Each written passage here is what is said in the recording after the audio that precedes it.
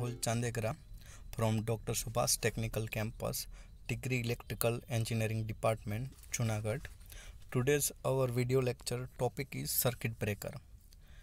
Before start circuit breaker, first we studied what is arc and what is arc interruption.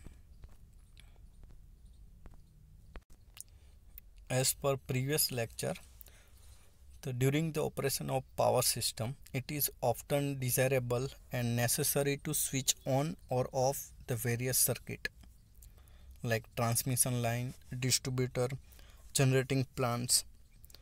Under both normal and abnormal condition, in earlier days, this function used to be performed by a switch and a fuse placed in series with the circuit.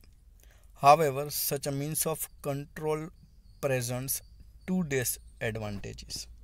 First, when fuse blow out, it takes quite some time to replace it and restore supply to the customer.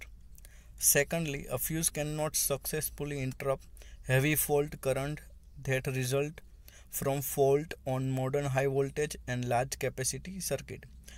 Due to these disadvantages, the use of switch and fuse is limited to low voltage and small capacity circuit like domestic use. For frequent operation are not expected. For switching and protection of distribution transformer, lighting circuit, branch circuit of distribution line. So the solution is circuit breaker. A circuit breaker is a piece of equipment which can make or break a circuit either manually or by remote control under normal condition. Break circuit automatically under fault condition. Make a circuit either manually or by remote control under fault condition. This circuit breaker incorporates manually or remote control as well as automatic control for switching function. The latter control employs relay and operates only under fault condition. Circuit breaker essentially consists of fixed and moving contacts called electrodes.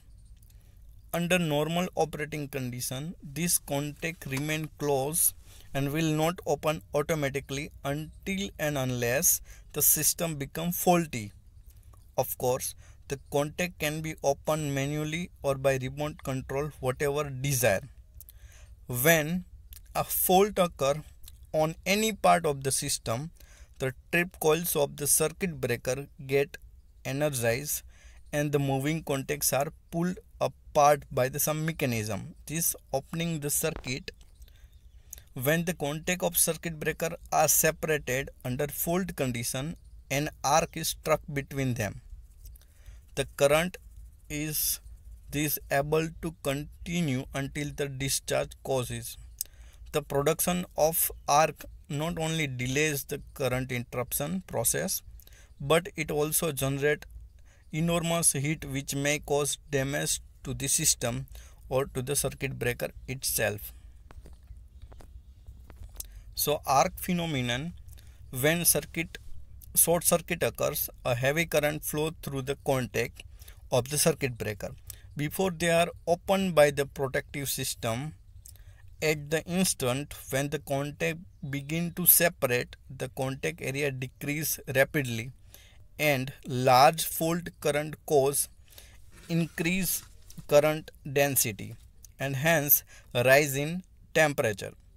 The heat produced in the medium between contacts is sufficient to ionize the air or vaporize and ionize the oil. The potential difference between the contact is quite small and is just sufficient to maintain the arc. The arc provides a low resistance path and consequently the current in the circuit remains uninterrupted so long as the arc is present. Now this is the information from the previous lecture. For today's lecture about the circuit breaker, the little bit introduction about the circuit breaker. in circuit breaker, automatically operated electrical switch protect an electrical switch from overload or short circuit. Basic function: fault detection and interrupt current flow of the circuit breaker. Its basic function: first is fault detection and interrupt current flow, so that the appliances are not damaged or system will not damage and protected by the circuit breaker. Can be reset to resume application. After circuit breaker interrupted, it can be resumed after solving the fault. Available in variety of size. There are lots of types of circuit breaker available in the market. Origin: where it established the circuit breaker.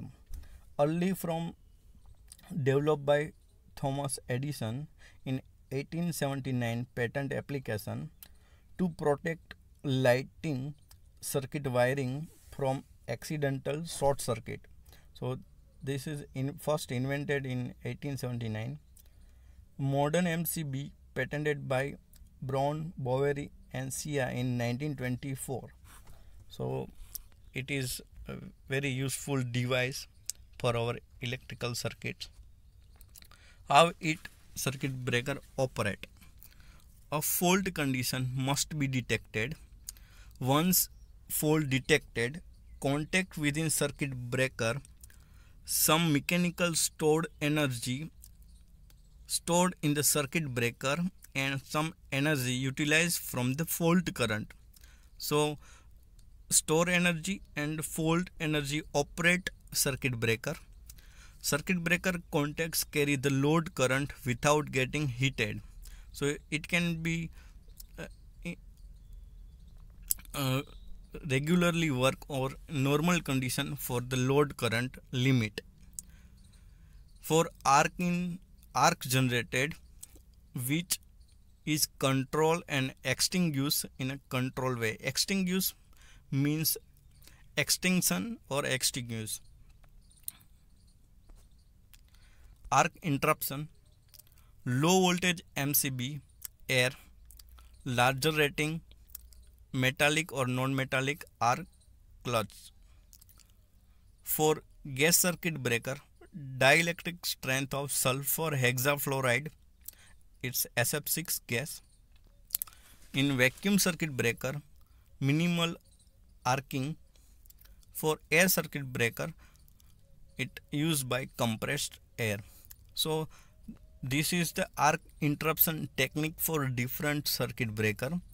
Likewise, for air circuit breaker is a compressed air, it will be blow out for the arc interruption. Vacuum circuit breaker, it use minimal arcing. Gas circuit breaker, it use dielectric strength of sulfur hexafluoride gas. For low voltage MCB, air or large rating metallic or non-metallic arc clutch used for arc interruption. For short circuit current, circuit breaker rated normal current they can carry and maximum short circuit current they can safely carry.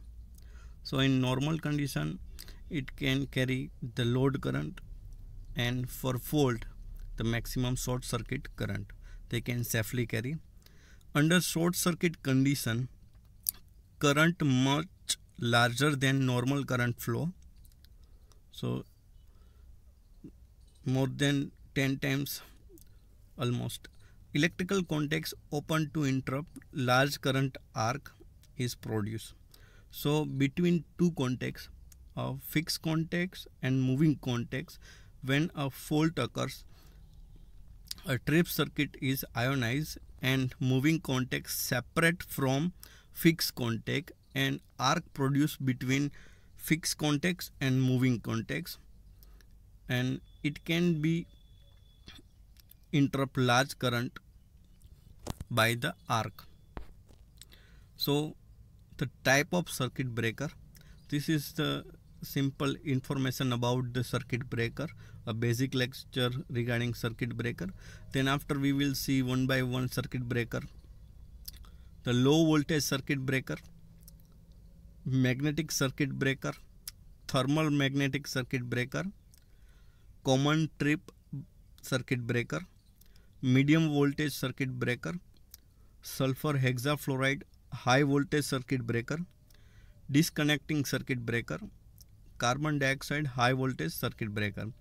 Also we will see in this chapter air circuit breaker, air blast circuit breaker, minimum oil circuit breaker, SF6 sulfur hexafluoride circuit breaker, oil circuit breaker, and minimum oil MOCB. It's a minimum oil circuit breaker in this chapter.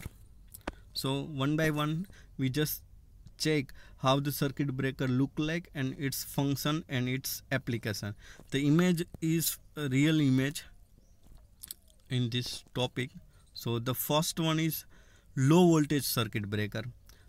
We might be seen in our domestic applications, common in domestic, industrial and commercial application, include MCB, type B, type C and type D, and MCCB.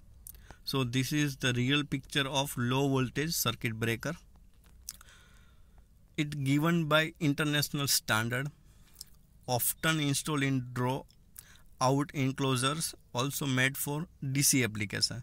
So this is the basic low voltage circuit breaker used for domestic purpose, for prevent the fault in domestic appliances like fridge, AC. So next one is the magnetic circuit breaker. So magnetic circuit breaker, solenoid pulling action increase the current. So when current increase beyond the rated solenoid, its pull release the latch and contact opened by spring action. Some magnetic circuit breaker incorporate a hydraulic time delay during overload, fluid restrict solenoid motion, permitted for short current surges. So it is basic application of magnetic circuit breaker.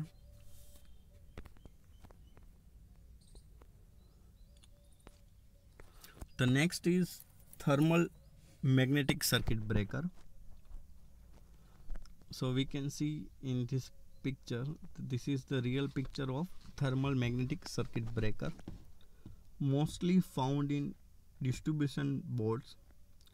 Use both technique, electromagnetic responding instantaneously to large surge in current, bimetallic strip responding to less extreme but longer term over current condition. So this is all our circuit breaker.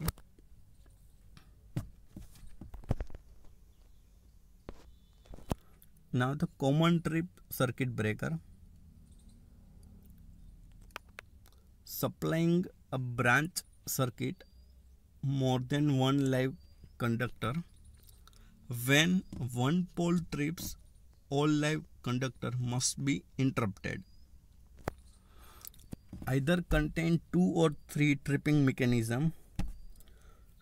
2-pole common trip breakers are common on 120 to 30 volts system. 3-pole common trip breaker are used to supply 3-phase electric supply to large machines. 2 or 4 poles breaker may be used to disconnect multiple phase AC or neutral wire. So the 2 or 3 tripping mechanism is mostly used for 120 to 230 volts, and 3-pole common trip breaker are used for 3-phase electrical supply, and 2 or 4-pole breaker may be used to disconnect multiple phase AC or neutral wire. This is the medium voltage circuit breaker. It's rated between 1 to 72 kilovolt operated by current sensing protective relays operated through current transformer. So it's require a relay and CT classified according to the medium used to extinguish the arc. Extinguish the arc, it means have to destroy arc or turn off the arc. Vacuum circuit breaker, air circuit breaker and sulfur hexafluoride circuit breaker, SF6 circuit breaker are used this type of mechanism. We studied medium volt circuit breaker. Now the next point is high voltage circuit breaker. This is the figure of high voltage circuit breaker. Protect and control electrical power transmission. Usually rating of 72.5 kilowatt or higher, more than the 72.5 kilowatt rating. Mostly solenoid operated with current sensing relay operated through current transformer. Broadly classified according to the medium used to extinguish the arc. By using this type of phenomena used in bulk oil circuit breaker, minimum oil circuit breaker, we call it MOCB, air blast circuit breaker, vacuum circuit breaker, sulfur hexafluoride SF6 circuit breaker and carbon dioxide circuit breaker. So these things are most probably used for high voltage circuit breaker. So now we check what is the sulfur hexafluoride circuit breaker. So next topic is sulfur hexafluoride high voltage circuit breaker. Use contacts surrounded by sulfur hexafluoride to quench the arc, for extinguish the arc or extinction the arc, often used for transmission level voltages and may be incorporated into compact gas for insulated switchgear. In cold climate, supplemental heating or derating of the circuit breaker may be required. So it's very useful. We also, when we study the sulfur hexafluoride SF6 circuit breaker, we also get the knowledge of the property of SF6 gas and SF6 circuit breaker and its application. Disconnecting circuit breaker. This video is based on this information about the common use circuit breaker. High voltage circuit breaker model after sulfur hexafluoride circuit breaker. So whatever the disadvantage in SF6 circuit breaker will be conduct with the advantage in disconnected circuit breaker. Disconnecting function integrated in the breaking chamber to increase the availability, reduce the space requirement within the substation, increase the reliability. So these things are compact in size. So this is disconnecting circuit breaker for main purpose to reduce the space requirement within the substation. The SF6 circuit breaker is required more space. Air blast circuit breaker or air circuit breaker required air compressor for arc quench or arc extinguish. So this is the compact one. Carbon dioxide high voltage circuit breaker work on the same principle as sulfur hexafluoride circuit breaker, can also be produced as a disconnecting circuit breaker. It also used for high voltage breaker. Possible to reduce nearly 10 tons of carbon dioxide emission during the product lifetime. The advantage of circuit breaker. or other switch gears disconnect the entire load instead of a single load. So whenever we put it the circuit breaker, from that point we can disconnect the entire load from the circuit breaker, provide better protection to three-phase motors, less cost, provides greater reliability and safety, and the low cost of circuit breaker. This is the advantage of circuit breaker. Now the disadvantage of circuit breaker. First, the installation and initial cost is high as compared to the operating cost. React less quicker than a fuse, more sensitive to vibration and movement. So circuit breaker is an essential part of electrical network as it protects every device from electrical damage, from short circuit, from any fault, help us to detect the fault and the area associated with it. Nowadays, vacuum and sulfur hexafluoride circuit breaker are widely used rather than other circuit breaker due to their reliable and fast operation. The older circuit breaker are work on a base of principle of arc extinction.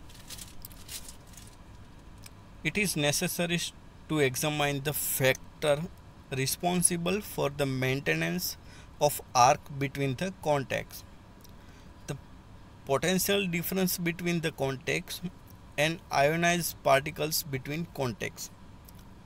So when the contact have small separation, the potential difference between them is sufficient to maintain the arc.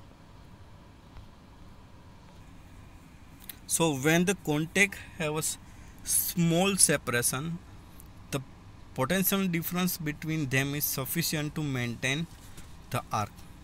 One way to extinguish the arc, extinguish it means to turn off the arc, is to separate the contact to such a distance that power potential difference become very low to maintain the arc. However, this method is impracticable in high voltage system where a separation of many meters may be required. So only the separation is not sufficient to arc extinguish or arc extinction. So we have to ionize particles between contacts. So there are mainly two methods of extinguishing the arc in circuit breaker. The first, high resistance method. In this method, arc resistance is made to increase with time so that current is reduced to value insufficient to maintain the arc. So whenever the arc is produced, the arc resistance is increased with time. So the current is reduced to value, insufficient value to maintain the arc. Consequently, the current is interrupted or the arc is extinguished. The principal disadvantage of this method is that enormous energy is dissipated in the arc. Therefore, it is employ only a DC circuit breaker and low capacity AC circuit breaker. The resistance of the arc may be increased by lengthening the arc, cooling the arc, reduce cross section of the arc, and splitting the arc. Splitting arc, it means by using splitter we can split the arc in some sample, or we can say that sampling. The total arc is cut in the number of pieces. So individual strength of that piece of arc is very low. So we can easily extinguish the arc. The low resistance or current zero method, this is the employ for the arc extinction in AC circuit only.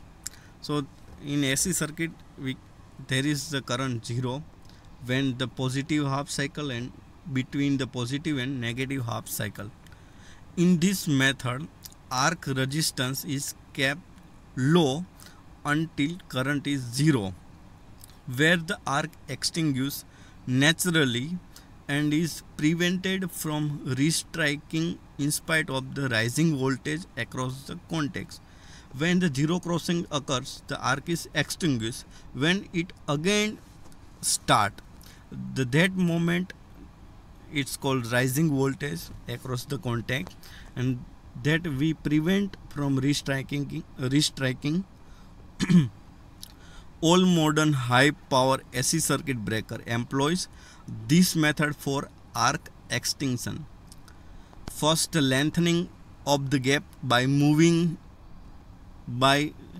increase the gap between fixed and moving contact and that high pressure of air and the cooling, and again the blast effect by using air. So again the important terms in circuit breaker that are arc voltage. It is the voltage that appears across the contact of circuit breaker during the arcing period. As soon as the contact of the circuit breaker separate, an arc is formed. The voltage that appears across the contacts during arcing period is called the arc voltage. So this is the most terms are used in the entire subject. So we should know what is the meaning of arc voltage, restriking voltage, recovery voltage, and don't confuse between these three terms. The arc voltage, the minimum voltage required for the arc. The next term is restriking voltage. It is the transient voltage that appears across the contact at or near current zero during arcing period.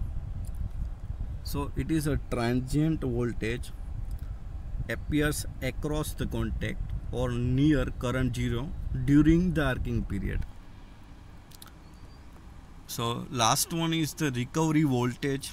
It is the normal frequency 50 Hz root mean square voltage RMS voltage that appear across the contact of the circuit breaker after final arc extinction.